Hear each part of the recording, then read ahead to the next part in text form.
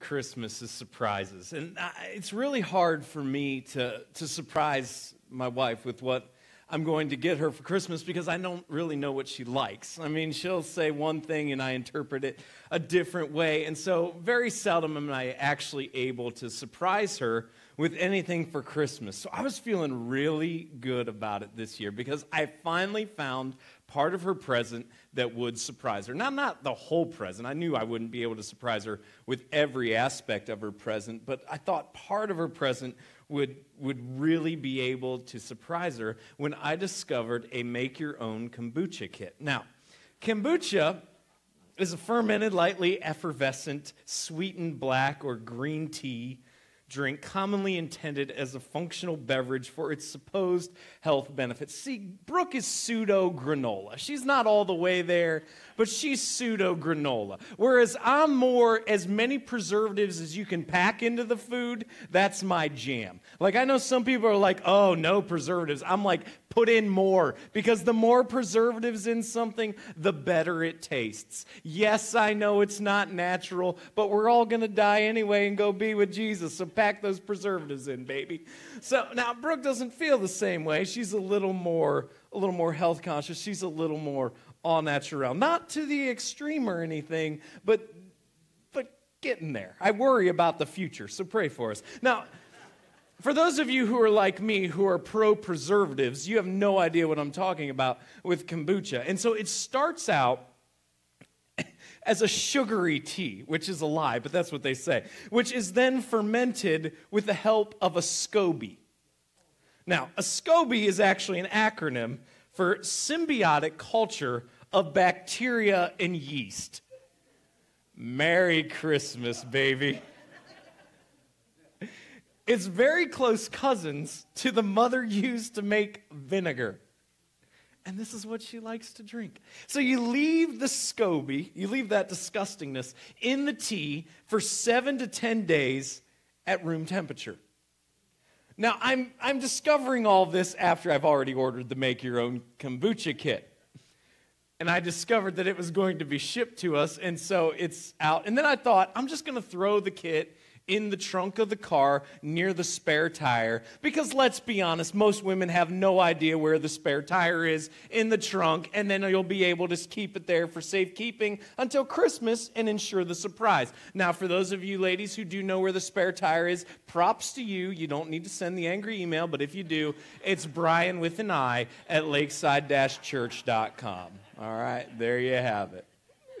I probably won't get back to you until the new year, but hey, Happy New Year and Merry Christmas, and props to you for knowing. You could probably change a tire easier than I, okay? So there's no shame in this. It's just generally a great hiding place, gentlemen, where they'll never discover the present. But then I discovered all this talk about room temperature, and we live in Wisconsin, and the trunk of the car is not room temperature. And so I'm like, I better do some more research before I destroy the SCOBY and kill the whole kombucha present.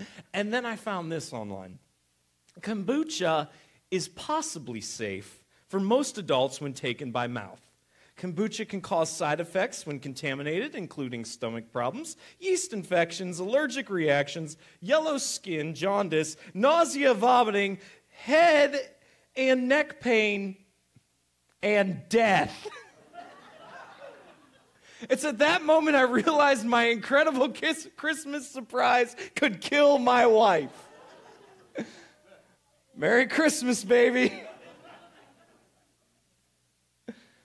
Now, I don't know about you, but that's one of the aspects that I love about Christmas, is the surprise aspect of getting gifts, of not knowing what I'm going to be getting, of seeing the surprise on other people's face as they open up the gift that you got them and you put so much time and effort into, and you see the joy that it instantly brings. And this morning, we're going to look back at the very first Christmas and dreams of Christmas, and we're going to see a surprise. But this was a surprise that was very different. It was a surprise that came to both Joseph and Mary, and we saw last week how the angel Gabriel appeared to Mary, and he let her know of God's plans for her and what God would do in her life. And now we get to see the other side of the relationship equation.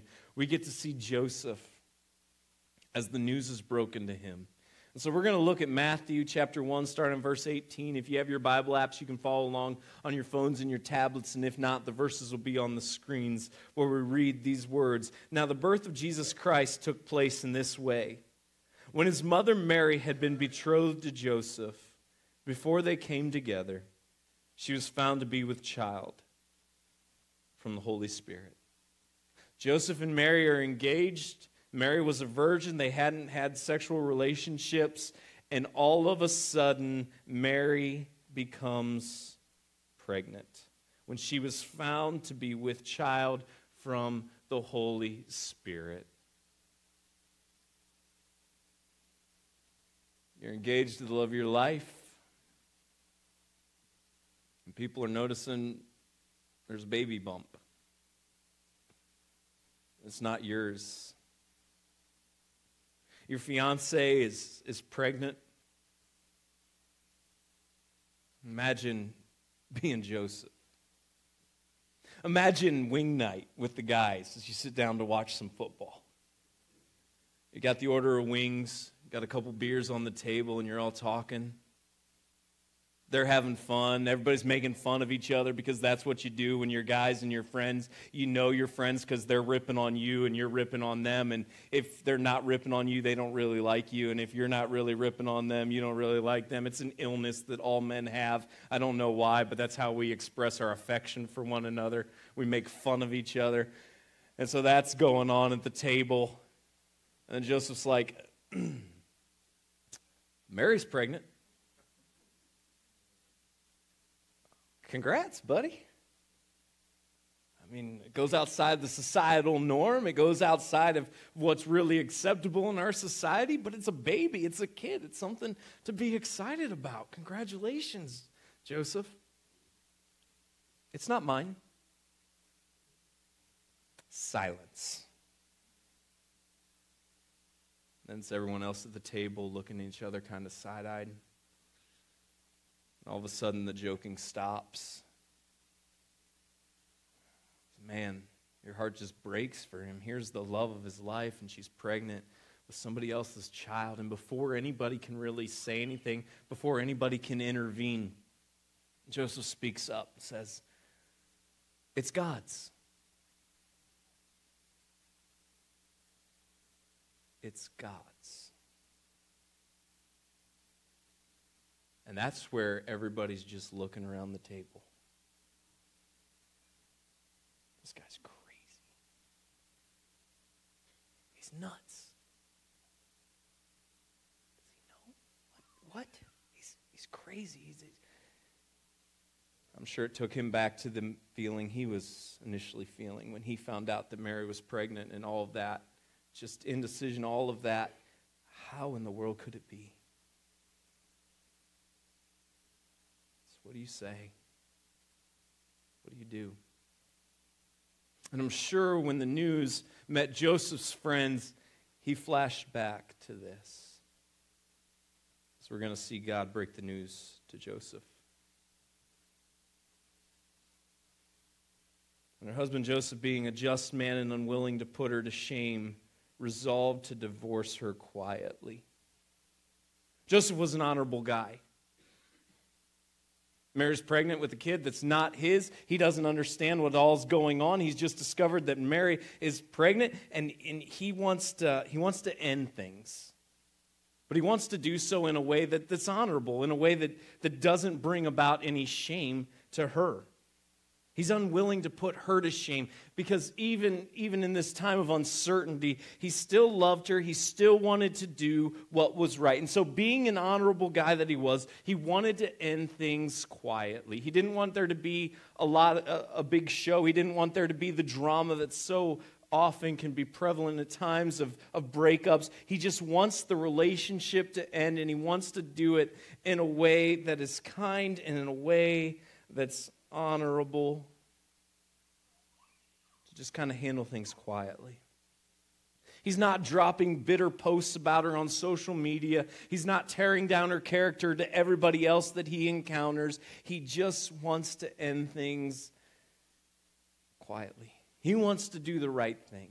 And some of you right now at this time might be hurting and your hearts might be breaking because at this time where it seems like everybody is together and everybody's happy with somebody else, maybe you've just gone through a season where a relationship has ended really poorly. And maybe right now it's a really hard time for you in life because you see so much about Christmas and it brings back so many memories to when you were in a relationship, to when things were going well for you, and you are dealing with the hurt right now of a relationship ending. And I just want to encourage you, whether that's something that's a fresh wound or whether it's an old wound or whether it's a wound that you're about to experience and you just don't see coming yet, I just want to encourage you that when you experience hardships in relationships, to be honorable. There are things that you will post that you can never take back. And sometimes when we are bitter and sometimes when our hearts are broken, we say things we don't really mean. But the problem is we can never get those things back. So I just want to challenge you, especially if you're young and you're dating and you're figuring all this out for the very first time. Be very careful what you post to social media when you're hurt. Be very careful who you text when you're hurt. Be very careful what you say. And I know that the hurt's there, and I know that the heartache and the heartbreak is there, but be above it and do what's right and what's honorable, even when you've been wronged. And that can be really hard sometimes. But here is Joseph, who's engaged to somebody, and she's pregnant with the kid that isn't his. And he wants to end things with her, but he wants to do so in a way that doesn't bring her unnecessary shame. That's just being a good guy. And let's make sure that we're good men and we're good women, even when relationships that we feel so very strongly about end.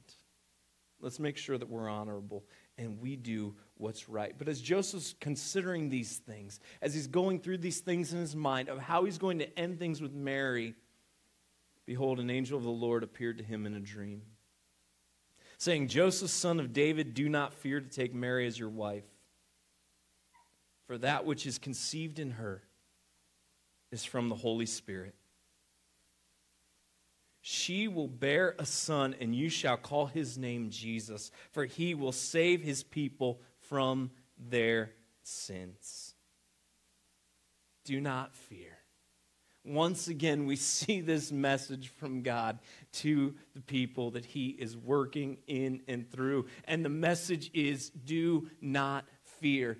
And I am convinced it is a message that we need to hear today, just as they needed to hear then. And certainly God is working in us in different ways than he was in Zechariah and Elizabeth and Mary and Joseph. And yet God is still at work. And we live in a culture, in a society that wants nothing to do with God, that it is antagonistic towards so many of the things that we believe, that is antagonistic to the very essence of love, at the core rebels against the very message of Jesus. And I am convinced the message of God to each and every one of us would be this: do not fear. When the hardship of this world comes, when it seems like everything we've put all of our hope and all of our trust and all of our faith in seems to break down a little bit, when we experience things that we didn't sign up for and we never thought that we would have to experience, when we get the diagnosis and it looks grave, when our final days are upon us, when everything that we put all of our money into absolutely tanks, and we find ourselves at a crossroads and we wonder, how are we going to make ends meet? When our kids rebel against us and the ones that we love so much and we would do anything for look us in the eyes and say, I hate you, and storm out the door and don't return a call or a text and refuse to repair the relationship, when we find ourselves broken, when we find ourselves empty, when we find ourselves with nothing to cling on to,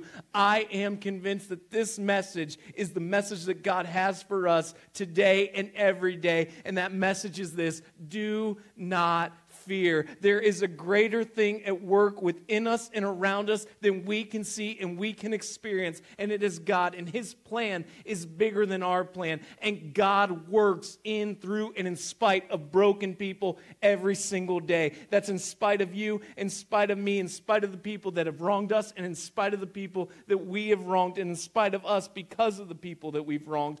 God is still at work. And so you might find yourself here today, and you're broken, and you're empty, and you're discouraged.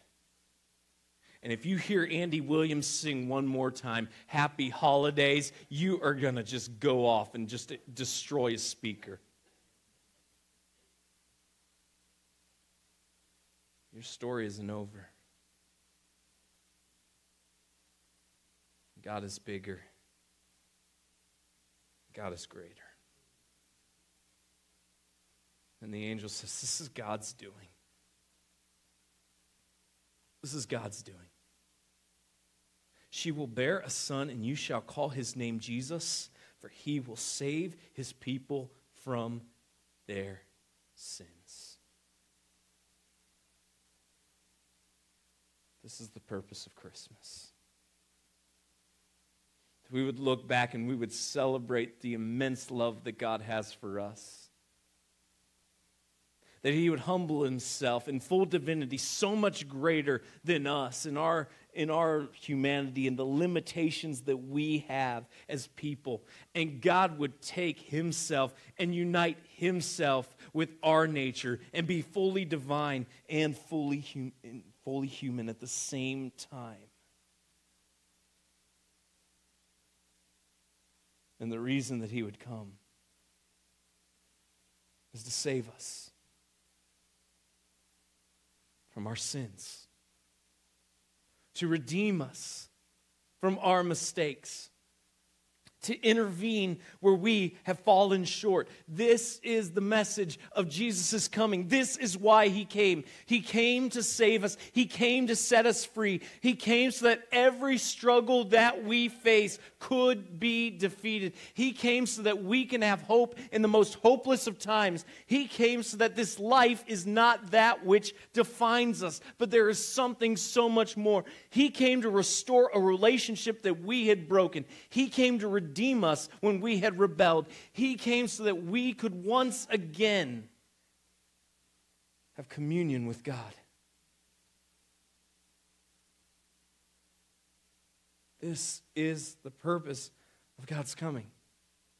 And when we understand that we are not enough, when we understand that we have fallen short, when we understand that there's a standard that God has, and that standard is perfection, and none of us can measure up to that standard, and God loves us anyways in spite of that fact, and still desires a relationship with us so that in Jesus we can measure up to that standard of perfection. When we really grasp onto that and when we keep that the central focus of our lives, we understand there's nothing to fear. And it doesn't mean that we walk through life with a false optimism. It doesn't mean that we walk through life with just this hope that doesn't make any sense. But rather, what it means is we understand the ultimate purpose for us being created. And all of this is possible. The fact that we can walk through life without fear is possible. Because Jesus was born to a virgin a couple thousand years ago, and the reason that He came was to save us and to set us free. And all this took place to fulfill what the Lord had spoken by the prophet. Behold, the virgin shall conceive and bear a son, and they shall call his name Emmanuel, which means God with us. Why do we not have to fear? Why can we walk through life with hope? Why can we walk through life with peace? Why do our circumstances not define us? Because we aren't alone. because we aren't alone, because God is with us. They called his name Emmanuel, which literally means God with us. So no matter what we face, no matter what we encounter, no matter what we go through, we are not alone. We don't have to rely upon ourselves. God is at work. He's not a distant deity who wants nothing to do with us. God is at work and at play in our lives. In the everyday aspect of our lives, God is at work. We can have a personal relationship with our Creator. We can have a personal relationship with the one who spoke and created this world into existence. We can have a relationship with the one that we rebelled against. We can have a relationship with God, who is more powerful than we can ever wrap our minds around. And all of that is available to us if we will just accept it. God is with us. He is at work. This is why he came. This is why he came. So that none of us have to walk through life alone.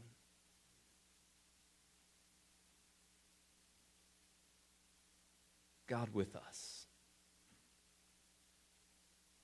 This is the very definition of hope.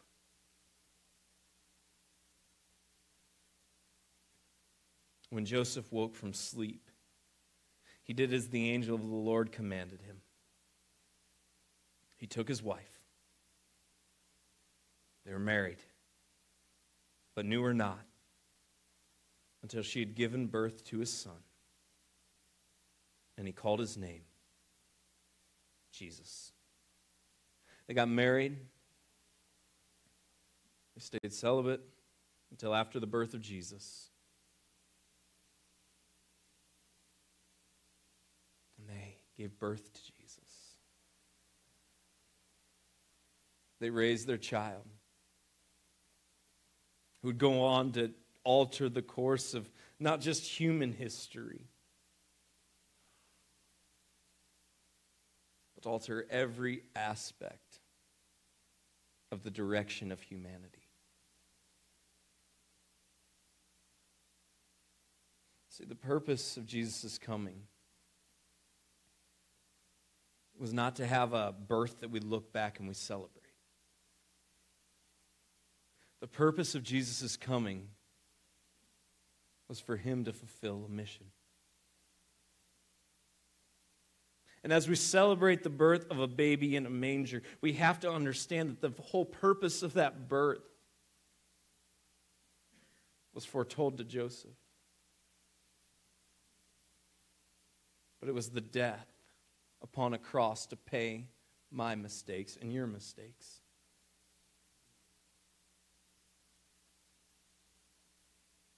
Because God has a standard, because God's holy and God's perfect. And in his perfection, his standard is perfection. This is why it doesn't matter how good you are. You will never do enough good. It just simply doesn't matter. There isn't a sliding scale. God certainly doesn't grade on a curve. There is a standard, and that standard is perfection. And you either pass or you fail.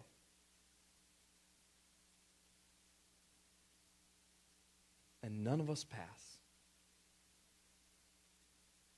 And on one hand, this can seem so unfair, because all of us can list tens, if not hundreds of people that we're better than. And that's not an egotistical statement. We just look at them and we're like, you're not a nice person. You don't have much to offer the human race. Like, you're not good. I'm better than you. And we can start very easily, right? We're like Hitler, and it's like, oh yeah. But that's easy. But then we start to list some other names, and then we're like, I'm feeling pretty good about myself. Like, I'm not perfect, but I'm not them. Yeah, if we're honest with ourselves, the flip side's also true. And so if there wasn't this standard that God had established, we would constantly be living in this state of flux. constantly uncertain of whether or not we have done enough, whether or not we were good enough, whether or not we could measure up to God. And there's no peace there.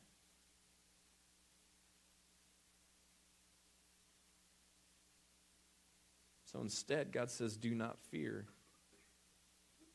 You're not good enough. You can't measure up. You've made mistakes. You don't meet my standard.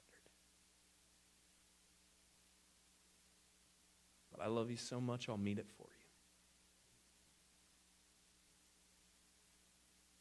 So Jesus is born, and he grows. He does some incredible, miraculous things. He changes people's lives. He challenges the most religious people that he would encounter. He welcomes the people that the religious people would think God would want nothing to do with.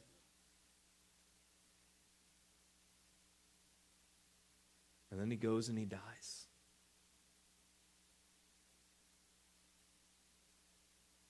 Because God made him, Jesus, who had no sin, who was perfect, to be sin for me and for you, so that in him you might become the righteousness, the perfection of God's standard.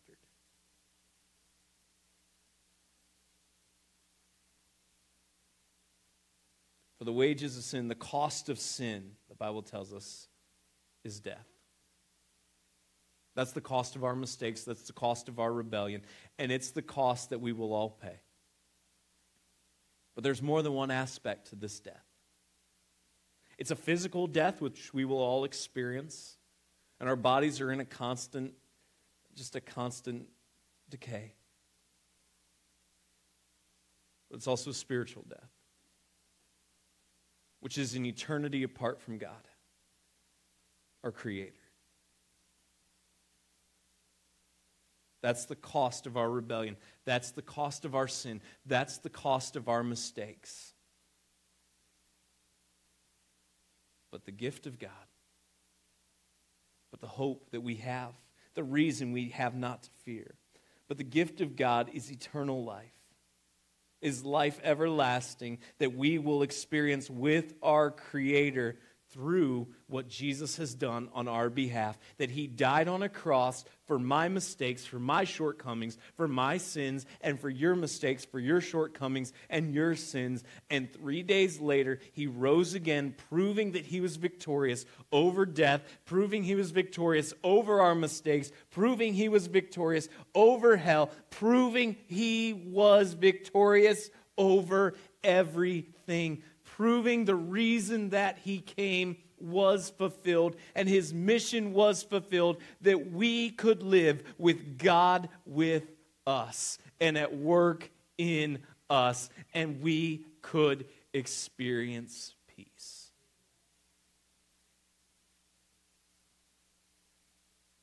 And so the only question I have for you today is, have you experienced it?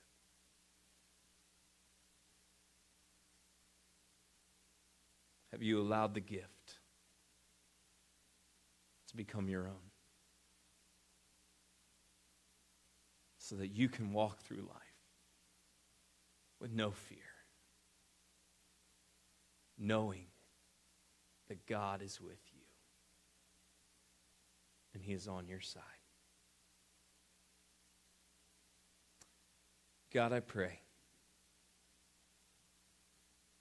that we would be people who never lose sight of your love for us.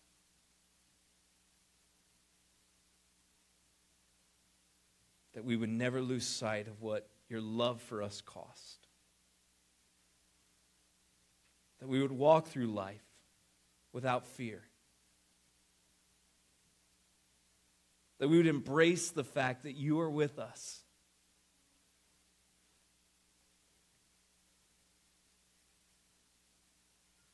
God, I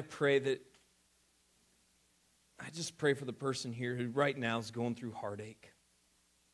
And life is hard and difficult and messy, and it seems like there is no hope. God, that you would work.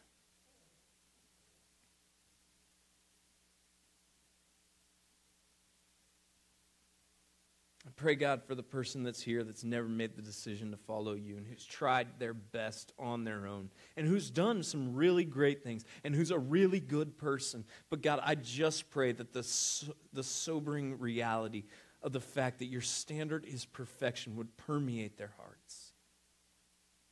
And God, today, that as they're faced with the consequences of their actions, they would just say, God, I understand that I messed up. I made some mistakes. And I need you. I realize in your incredible love for us that you came here. Your Son Jesus died on the cross for our sins, for my sin. He rose again, and God, I want to live for you. So I give you my life.